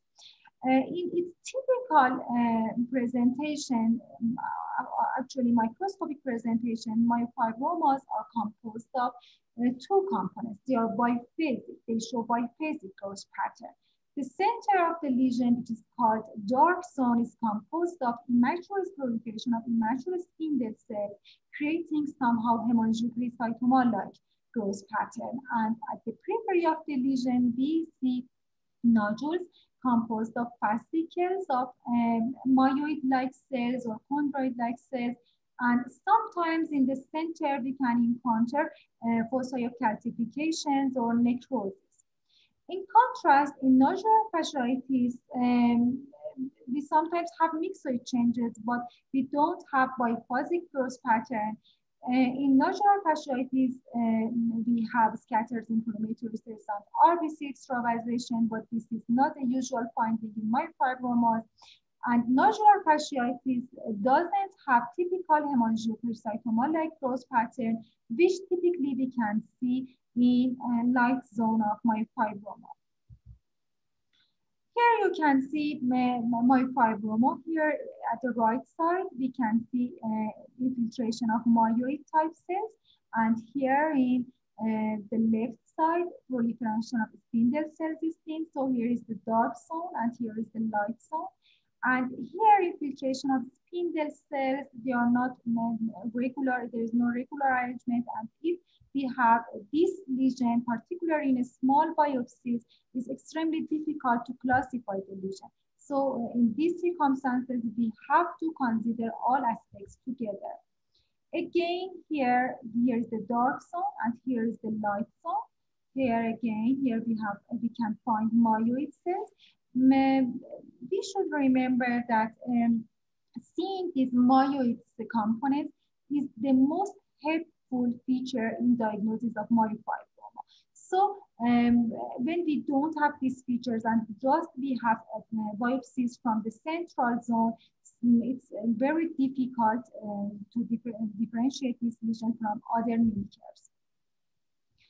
When we have biopsies from the center and we have, for example, hemangiopericytoma-like growth pattern of spindle cells, then we should consider all other lesions with hemangiopericytoma-like growth pattern.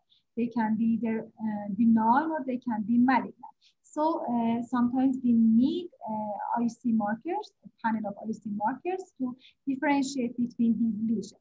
And sometimes spindle cells are arranged in more long fascicles, and it's difficult to differentiate it in an infant, for example, from an infantile fibrosarcoma.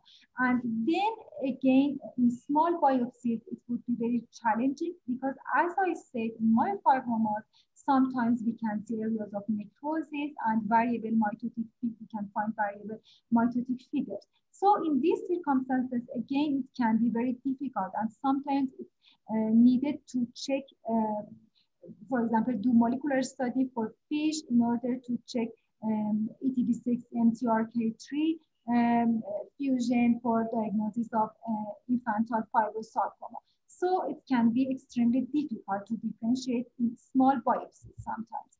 And this is the article from Professor Agaimy.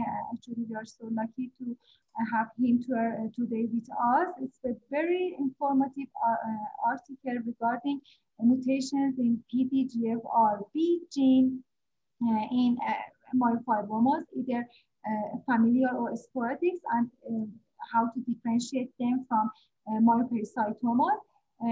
It's an article from it's published in 2017 in American Journal of Surgical Pathology, and if you are interested, you can study it. So these lesions were benign. For example, benign fibrocystiocytoma and myofibromas are among the benign lesions, but sometimes it's difficult to differentiate nodular fasciitis from a sarcoma, for example, a myofibroblastic sarcoma, which tends to be most of the time a low-grade sarcoma. So it can mimic somehow histomorphologic features. So what should we do in these circumstances? As I showed, as we discussed, in nodular fasciitis, his clinical story is very important. Age of the patient is very important. In nodular fasciitis, the lesion appears suddenly and grows rapidly. And we state that most of the time the size is small. We should be very, very cautious when we want to call a large lesion nodular fasciitis. We should be completely certain to call it nodular fasciitis. So be very careful in large lesions. And as we said, nodular fasciitis, the cells are usually uniform, and we don't see areas of nuclear hyperplasia. But in myofibroblastic sarcomas, by definition, they should have areas of hyperchromasia and areas of at least moderate degree of nuclear atypia. Peripheral borders are frankly invasive. Myofibroblastic sarcomas tend to invade adjacent tissue in a very wide pattern, but this is in contrast with very circumscribed, at least very circumscribed margin of nodular fasciitis. Sometimes in myofibroblastic sarcomas, we have fascicles of long fascicles of spindle cells with creation of herringbone pattern, sometimes storiform pattern. But as I said, most of the time, we should search for areas of hyperchromasia and nuclear atypia. In small biopsies, it may be very challenging, and maybe we cannot diagnose the lesion thoroughly, but in radical surgeries, we have to search and submit representative sections in order to find areas of hyperchromasia. And IC markers are unfortunately are not that much helpful to distinguishing between these kinds of lesions. But it's said that in myofibroblastic sarcomas, sometimes the SMA is positive, sometimes the SPIN is positive, but they are usually diffusely positive for calponine, and this can be very helpful, particularly when we want to differentiate it from leiomyosarcomas. Sometimes myofibroblastic sarcomas are in differential with leiomyosarcomas. And in leiomyosarcoma, we expect expression of SMA, desmin, and H-caldesmon, but in myofibroblastic sarcoma, H-caldesmon is usually negative, and diffuse expression of calponine would be helpful. Myofibroblastic sarcoma is usually low grade, although sometimes it can be high grade and areas of the differentiation are reported, but they are usually low grade. They often recur locally, and they do not tend to have distant metastasis. Here we can see areas of spindle cell proliferation, spindle cell arrangement of cells in myofibroblastic sarcoma. You can find mitotic figures. Area at least low to intermediate degree of nuclear atypia is seen. And here the lesion is more cellular arrangement of cells. The cells are arranged in long fascicles, intersecting fascicles, somehow creating herringbone pattern. And this is not usually seen in nodular fasciitis. It's very cellular, and somehow we should be very careful in these circumstances. We should not call it very easily a benign or proliferative lesion. Okay, next case. Next case is a 40-year-old man with parotid mass and a diagnosis of pleomorphic adenoma on aspiration, fine needle aspiration. Again, you can see here residue of salivary gland. And here we have the lesion. It seems that the lesion is rather well circumscribed. It's not infiltrative, and we don't see infiltrative borders at all. It's composed of spindle cells. Let's move to the next picture. As you can see here, spindle cells are arranged in somehow haphazard pattern. It's not very regular pattern again. And sometimes we have a collagenous material in background. This is a blood vessels, hyalinized blood vessels. The wall of the vessel is somehow hyalinized. And here in this picture, we can see a nice arborizing hemangiopericytoma-like staghorn vascular channels, and again presence of sclerotic material, fibrosclerotic material in admixed with these spindle cells. And we can somehow appreciate that these vascular channels are somehow split-like, and they are compressed by spindle cells. Again, haphazard rearrangement of spindle cells and alteration areas of fibrosclerotic changes. Here, this stroma is somehow mixed with changes locally, and again, prevascular realization is seen. In high power, this Staghorn arborizing vascular channel is better seen. And this is the P63. Here are entrapped salivary gland, normal salivary glands. And because I think that in salivary glands, spindle, when we are discussing salivary glands, spindle cell lesions, we should consider, I think, myoepithelial lesions in our differential diagnosis. So I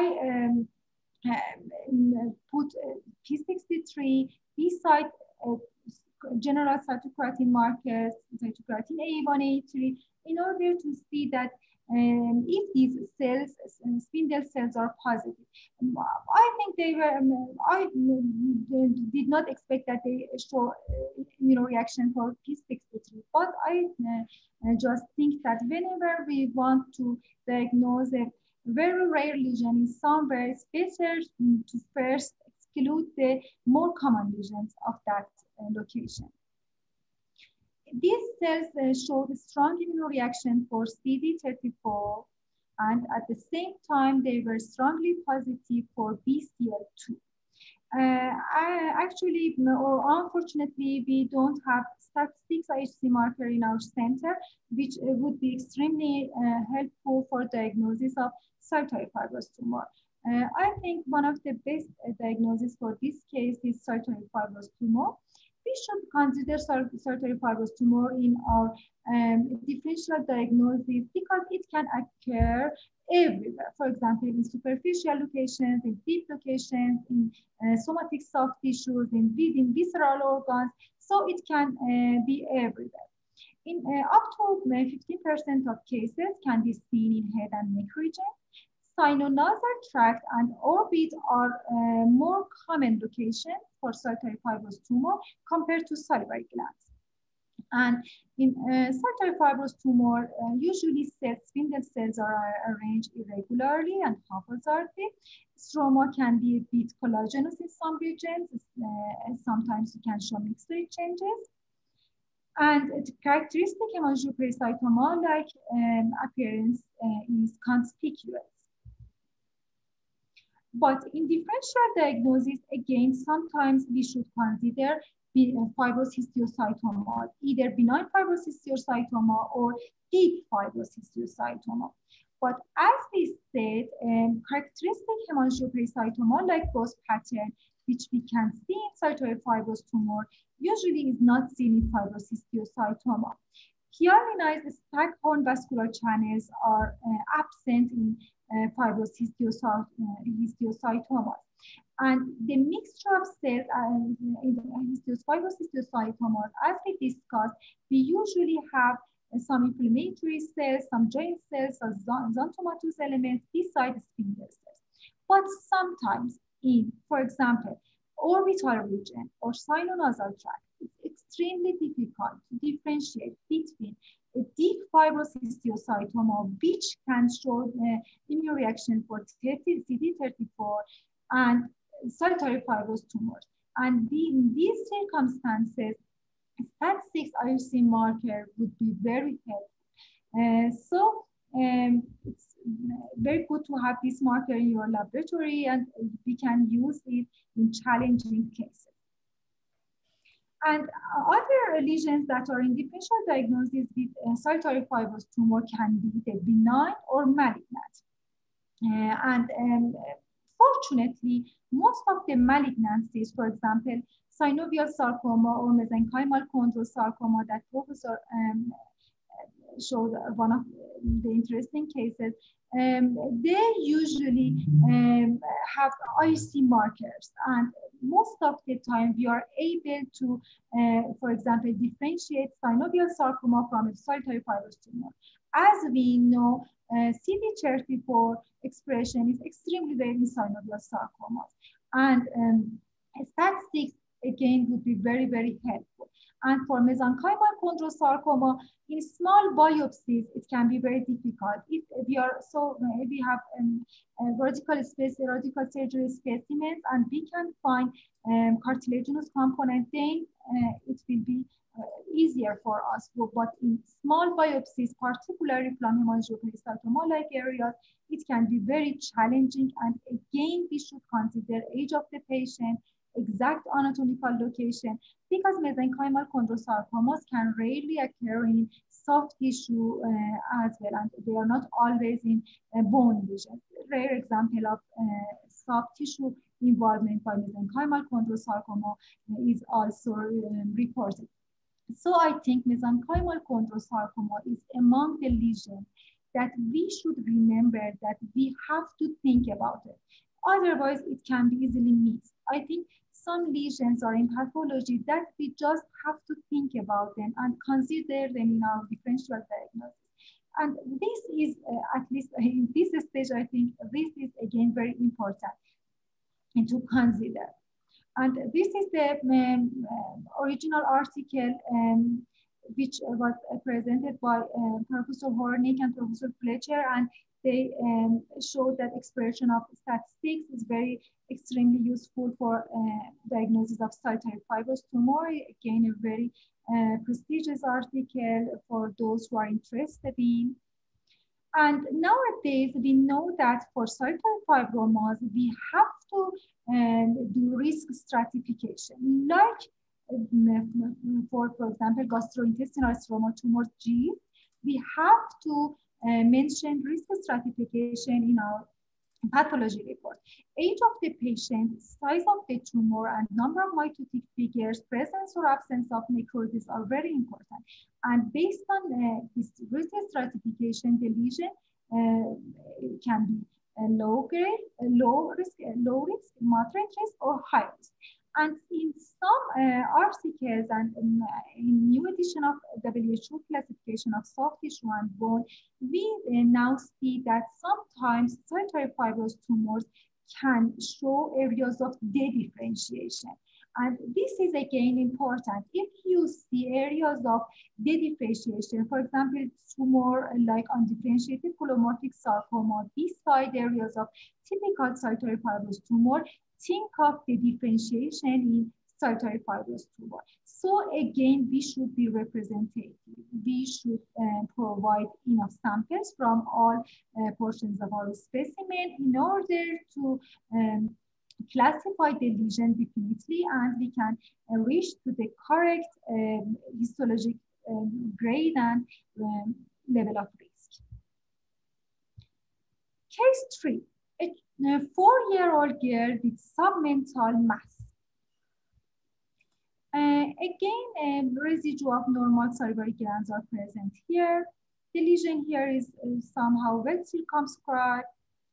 And we see infiltration of spindle cells which are arranged in long fascicles here.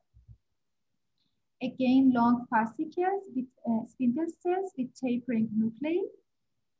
And clean wall vascular channels with clear zones of halo, create halo around the thin wall vascular channels. Spindle cells are arranged in somehow sweeping way. They are very long fascicles. Again, vascular halo. And here we see that adjacent skeletal muscles are infiltrated by neoplastic cells. So the lesion is not, we can not call the lesion a well circumscribed lesion anymore. Again, infiltration of skeletal muscles while infiltrating cells. Here, infiltration of skeletal muscles from high power. And I think again, biopsy based diagnosis is desmoid type fibromatosis. Desmoid type fibromatosis is a locally aggressive lesion. They are borderline lesions. When we discuss borderline lesions, these lesions can be either locally aggressive or rarely metastasizing. Desmoid type fibromatosis is among locally aggressive lesions. Again, up to 15% of cases can occur in hair and neck region. And microscopically, spindle cells are arranged in long fascicles. Sometimes we can find pinball vascular channels that are emphasized on the pictures.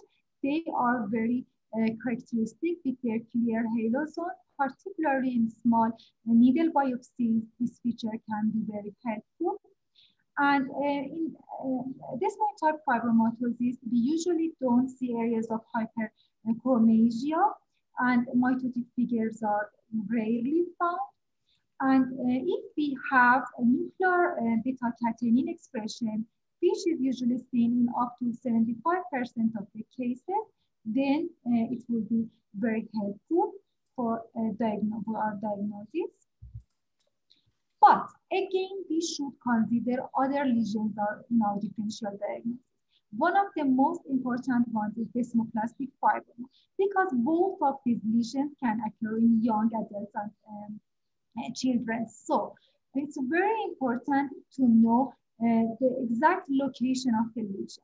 Desmoplastic fibroma is histomorphologically rather indistinguishable from desmoid type fibromatosis, but it's located in bone. It's not always easy to differentiate between these lesions, and for a radiologist, again, it's not usually possible. Sometimes we have fibromatosis that has eroded bone, and sometimes we have desmoplastic fibromas with some parts of soft tissue components, and it's not exactly possible to say that the lesion, the main bulk of the lesion is located in either bone or in the soft tissue. So sometimes it can be very challenging for a radiologist. But microscopically, again, we have infiltration of spindle cells, bland-looking spindle cells in long fascicles. And nuclear expression of beta-catenin can be seen in desmoplastic fibroma, but it is not as common as for desmoid type fibromatosis. Another lesion in differential diagnosis is again myofibroma, particularly when we have a small biopsy. I think sometimes maybe it's not usually it's not completely possible for us to distinguish between them. But useful features can be these features that I'm going to tell you. For example, in fibromatosis, we have more uniform cellular pattern. And in myofibroma, we should at least try to find biphasic pattern, areas of dark zone and areas of light zone. In fibromatosis, we don't have areas of necrosis or hemangiopericytoma-like growth pattern. Mitotic figures are rarely seen in fibromatosis, but in myofibroma, variable amount of mitotic figures can be found. Sometimes areas of necrosis are present in myofibroma, whereas these features are not features of desmoid type fibromatosis. Nuclear staining for beta-catenin can be again helpful. If we can see it, it's more in favor of fibromatosis compared to myofibroma. Again, sometimes we should have to differentiate fibromatosis from myofibroblastic sarcoma. In small biopsies, again, it can be challenging. But in fibromatosis, more uniform cellular pattern is expected, whereas in myofibroblastic sarcoma, as we discussed, at least areas of moderate hyperchromasia and nuclear ATP are seen. And IHC marker calponin can be helpful in this circumstance. Strong immunoreaction for calponin is in favor of myofibroblastic sarcoma, but we do not expect it in fibromatosis. But do remember, please, that sometimes beta-catenin nuclear expression can be seen in myofibroblastic sarcoma. So again, we should consider all features together to come to the definite diagnosis, I think. Okay, I think this is my last slide of presentation, and I think it's better to consider that in every spindle cell lesion of the head and neck, particularly in fibroblastic, myofibroblast neoplasm, at least it's very important for us to classify the lesion as benign or they're proliferative, borderline or malignant. At least it's better to tell the clinician, particularly in small biopsies, that we are considering clinical data, radiology findings, and microscopic evaluation and ancillary studies. We are in favor of a borderline lesion or a malignant lesion, for example, a sarcoma. We should consider that small biopsies may not be representative of whole lesion. And sometimes it's important to mention it as a comment or a note in order to tell the clinicians that in small biopsy, we have some limitations for definite classification of our lesion. If there is any question, I would be happy. And you can also send your questions to my email. Thank you. Thank you very much.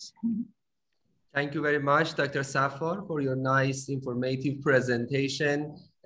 I know that you have several cases in month in your center, but because of time shortage, you couldn't present all of these cases. And thank you for sharing these cases with us. If you would let me, I will share few questions with both of you professors, and we have to get finished the panel at this time.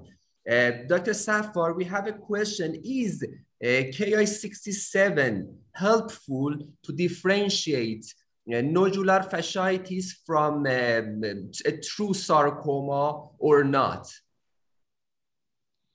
Actually, I think because in nodular fasciitis,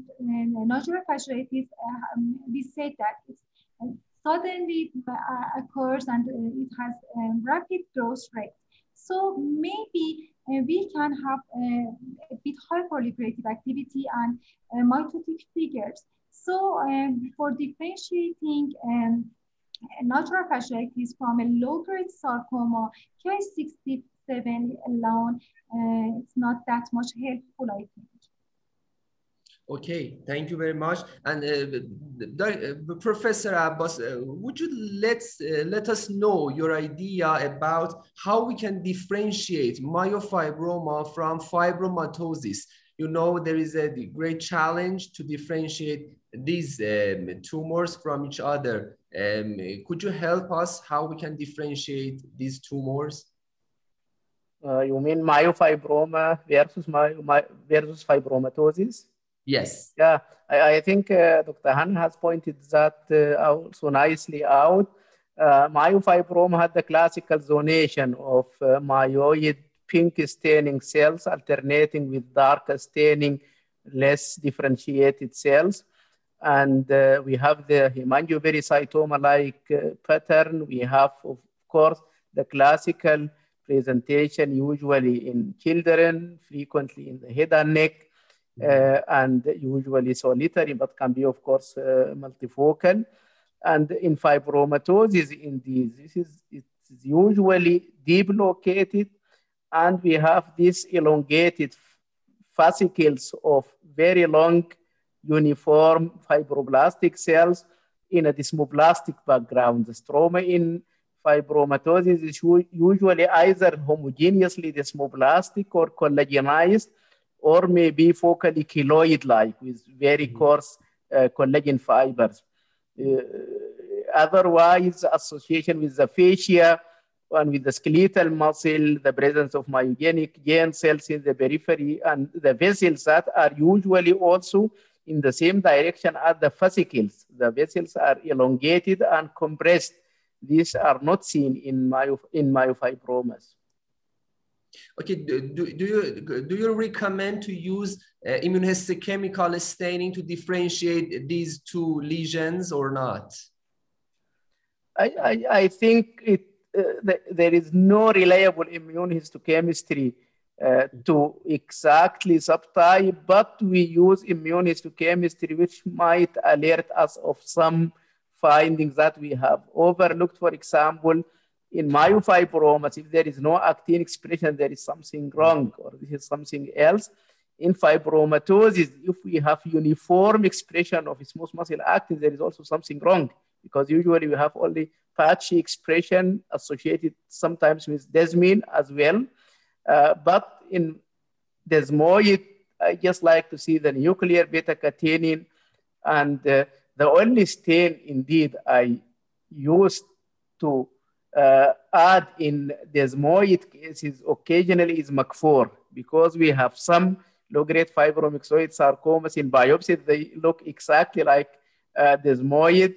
I recall a case, it was the first case I have seen more than 15 years ago. I missed it as desmoid because it was shown to me by a resident as desmoid at that time with beta-catenin, and went to the central pediatric registry, was confirmed as desmoid, and after 10 years, the patient developed metastasis. He was a child, still living now, maybe almost 8 or 10 years later with metastasis. But I think if we miss something in a case of desmoid, then we miss a low-grade fibromyxoid sarcoma. Okay, great. And let me ask the last question from both lecturers. Professor Abbas, do you commonly use cytogenetic study in your center to make definite diagnosis in your routine practice? Yes. We have the TrueSite RNA fusion panel from Illumina, which contains 507 genes related to translocations. And I sign out primarily consult cases, but I supervise the head and neck pathology, the in-house cases, because we are a big head and neck center. And I request molecular testing either because it is a clear diagnosis, but very rare entity, and oncologists frequently like to see this. And when I came to a diagnosis of unclassified, then immediately I will send it to molecular testing, and but very selectively. So sometimes I say this tumor has a translocation. I don't know what it is, but I will check for that. And then really I have seen a few cases recently from head and neck with very interesting translocation, but they do not fit any entity. Still they are cytologically very uniform, or they have some unusual immunophenotype. So we use this very frequently. And we recognize even cases of myxoid dermatofibrosarcoma from the angle of the jaw. It looks like some angiomyxoma or something like that, but was surprisingly CD34 positive. So we got back the COL1A1 fusion. So this is sometimes very helpful. And any case of fasciitis like fibromyxoid lesion presenting at mucosal sites, I send it always for fusion testing, because it is unusual to find intraoral fasciitis. So these are frequently similar lesions. And we know that in nodular fasciitis, the exact fusion partner, we usually have USP6 fusion fused to MYH9. Any other unusual fusion partner is not always, is likely to be associated with aggressive behavior.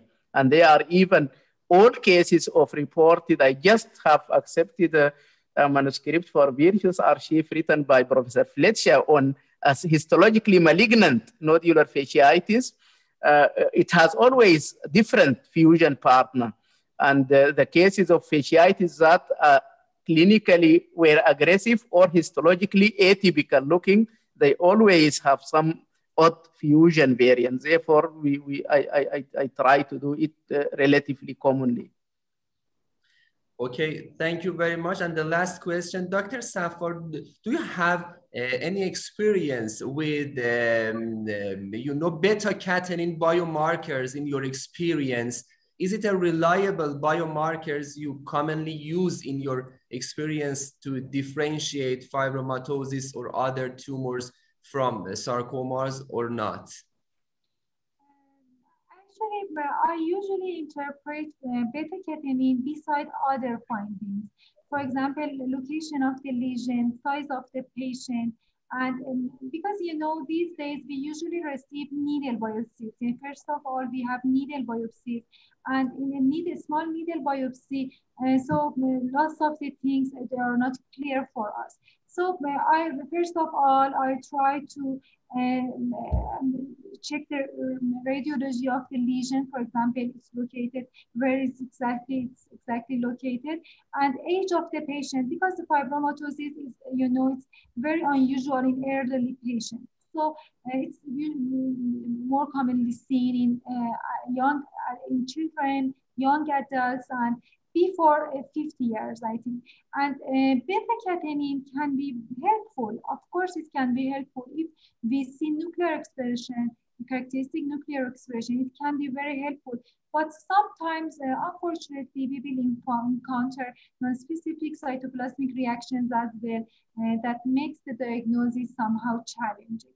But we have sometimes non-specific cytoplasmic reactions. Okay, thank you very much. I would like, at the end of the webinar, I would like to express my sincere appreciation to both professors, Professor Abbas and also Dr. Safar. It's very kind of you to take your time for this panel. And I would like to give you, Professor Abbas, this certificate for your invaluable time sharing with us and attendees. And it's very kind of you. I think it's a very challenging topic, spindle cell tumors, and we need more time to read and to negotiate on this topic, to learn more. And I would like to thank you again for sharing your brilliant knowledge with us. And the next one, please. Dr. Safar, thank you very much. You commonly support us with your brilliant lectures and cases you commonly have in your center. Thank you very much for sharing your experiences. At the end of the panel, I would like to invite all the attendees stay with us so far to turn on their webcam to have a group photo. I will be very grateful if you would turn on your webcam to have a group photo, all of us, for memory. And my colleague shared the link address in the chat box. You can follow us in this link address, and you can find the group photo in there. Okay. Thank you very much for staying with us so far. Ms. Sadeghi, would you take photos?